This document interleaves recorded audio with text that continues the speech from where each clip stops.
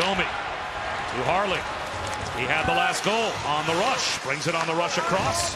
Retreats to Harley and across to Domi. Walks it in. Wrist shot. Score! 3-0 Dallas. What a response performance tonight on the road by the Stars. Well, it looks like Hackstall is taking a look at potentially an entry issue for Dallas, but this is just great patience by Thomas Harley on the wall there to enter the zone.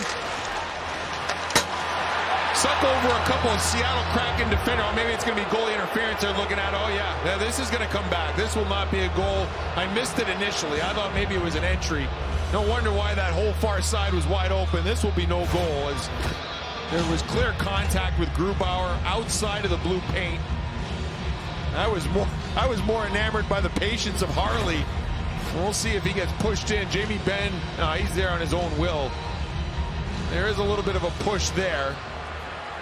Seattle is challenging the call on the ice to determine if there was goaltender interference prior to the goal. That to me is just they're battling for ice, and it's not in the blue paint.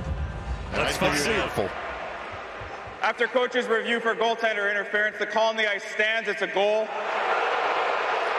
Seattle is charged with a delay of game penalty. All right, Jax. Congratulations. You got that one.